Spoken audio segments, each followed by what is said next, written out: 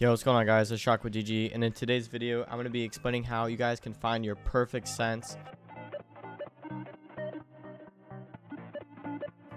Now, before the video starts, I just want to say that if you liked the video, be sure to like and subscribe. It really does help me out. Anyways, on to the video. So for the very first tip we have is your DPI. It's very important that you find a good DPI. For the most part, I'd say that the industry standard is 400 or 800 DPI, so I'd say pick either of those two. I personally play on 400 DPI, but I have some experience on 800, and it's actually pretty good as well. So you're gonna have to look at your mouse space. If you have a big mouse pad and you have a lot of desk room, then you can try out 400 DPI. If you don't, however, you may be stuck to 800 DPI, but either way, I would say stick to either of those two. All right, so next up is your in-game sense. Now, basically, all you're gonna wanna do for this is you're gonna wanna go in-game, okay, and you're going to want to find two different objects. Okay, so this could be drones, trees, doorways, really anything around the map. I would say go into a custom game if you want to avoid the terrorist hunt bots kind of like killing you or shooting at you while you're trying to do this. But basically just find two separate objects that are decently spaced apart, not like super far, but just a little bit spaced apart, as you see on screen. And then you're going to want to change your hipfire by 3 to 5 in-game if you're at 400 DPI, and by 2 or 3 if you're on 800 DPI. And basically what you're trying to do is change your sense little by little until you find something where you can flick to both of those two objects accurately. Now keep in mind, you're only changing your hipfire right now. So don't be ADS trying to do this. We're going to cover ADS sense in a second. But for right now, all you want to do is try changing your hipfire sense by 3 to 5 if you're 400 or 2 to 3 if you're 800. Change it by that amount and just try for like 5 minutes each time you change, trying to flick from one object to another. Another thing you can do though is you can basically practice 180. So it's really important that you can 180. So flicking on these two objects is really important, but it's also really important that you can be looking straight in front of you and then directly behind you in a perfect 180. So once you can do that, both hipfired and ADS, if you want a high ADS, of course. If you're going for a low ADS sense, of course you're not gonna expect to be able to do that. But if you're having a really high ADS, you could try it with that as well, like a 1-to-1 hipfire ADS sense, something like that. But yeah, basically hipfire 180s are going to be really important for finding your hipfire sense as well. It's going to be very important that you try to do that as well. Hipfires are so important in Siege, or 180s, sorry, because oftentimes you're getting flanked or something like that. So it's really important to try and master your 180 sense, your 180 flicks. So once you can do that, you'll be perfect. I swear, everything will work out just fine for you. Once you feel as if you found something very solid and you can accurately flick to consistently, then you can move on to your ADS speed.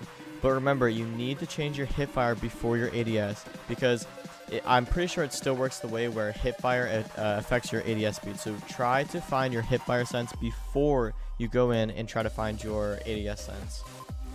So now, for your ADS sense, it's going to be slightly more difficult than what it used to be, because before it was just one slider that you changed and it kind of just changed everything, and it was a little bit more simple than it is now. So unfortunately, this is going to be really difficult to sort of master and figure out exactly like what you think your ADS sense should be if you're on advanced. If you're using the advanced, it's going to be very difficult to find your ADS speed. It's definitely possible, it's just going to take you a lot of time. You're basically have to go in and you're going to have to change your ADS sense a bunch until you figure out what feels good for each scope.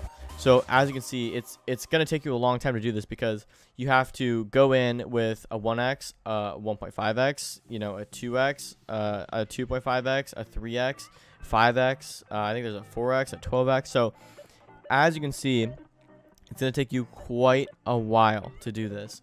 So if you want to do that, that's completely fine. But if you want the simpler way of doing things, I would say to stay on standard for right now until you kind of get the gist of everything.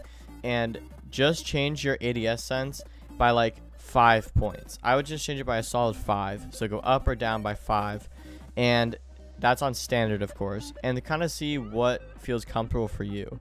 I think it's harder to mess up ADS sense, but it's definitely going to be significantly more complicated if you try to go on that advanced setting. It's going to be really difficult. Fortunately for me, I don't change my Sens. I've been on the same Sens for like 2 years.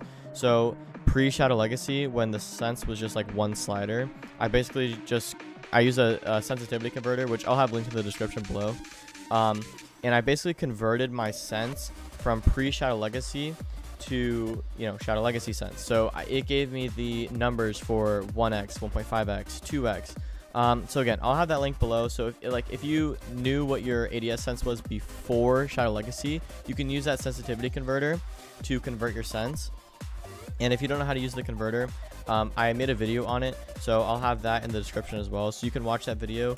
Along with that video is my tips playlist. I have a bunch of videos like this one, so if you guys like to watch that, the tips playlist will be in the description as well. I think I have like 30 videos in it now, so some good content in there if you guys would like to watch that. But anyways, yeah, if you don't want to try to find like a new ADS Sens, you kind of want to try one of your old ADS Sens, you could do the Sens converter thing, but for the most part, like really the only way to find your Sens is going to be just tweaking things until it feels comfortable.